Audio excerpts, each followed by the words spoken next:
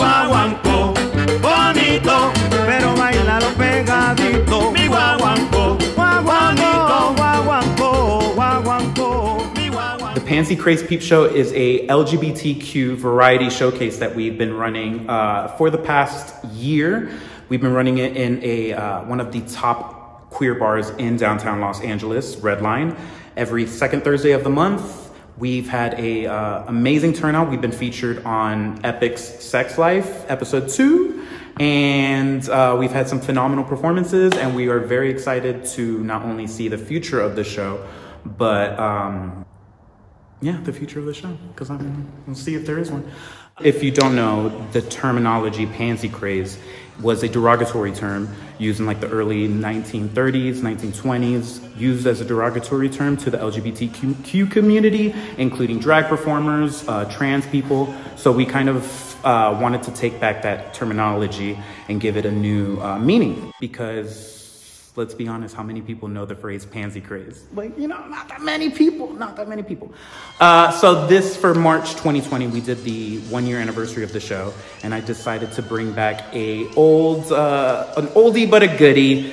I tried doing drag. I was a drag performer for literally 2 shows back in 2009, and that's how I eventually found burlesque, through failing at that. But we wanted to bring her back for one night only. So Dina Cochina made her debut in Los Angeles. And I, for one, believe that she looked amazing. She looked so cute. I love her. She is sucia, sin vergüenza. Yeah, that's what this episode is going to be about, guys. Our last show. But today, it is our 1-year anniversary of the Pansy Craze Peepshow. Honey, can I have you pick up all of this shit off of the floor really quick? Yes. There is nothing like a white man picking up after a minority. Let me tell you, give it up for Matt. That is a fine-ass piece of man. Shout out to PJ who did my makeup, who I keep. That's hard, y'all. If y'all know that, if you have not done drag, you gotta dance, you gotta get balanced, you gotta lip sync the motherfucking words. I started taking off clothing because I didn't know what the fuck I was supposed to be doing. And I was like, am I burlesque? You can keep $2 of that, man. Did you hear what he said? Did you hear what he said? He said, it's all yours. That is correct. Put it right on that joke. You don't have to put it like we're about to deposit in the bank. They don't have to all face the same way.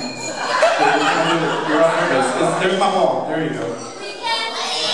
No, I know. That's thank you. Give it up for Matthew.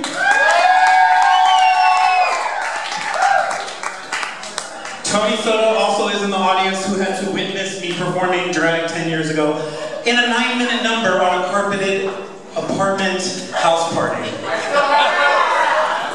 He said I have notes like I'm gonna do this shit any other day than this shit, man. PJ was in the back trying to act like, oh, you're gonna get trained like this. And I was like, oh, well, maybe there is something to this drag. I bet sure it would look good sucking a dick. I promise you guys, the rest of the show is a lot better than what you just saw right now.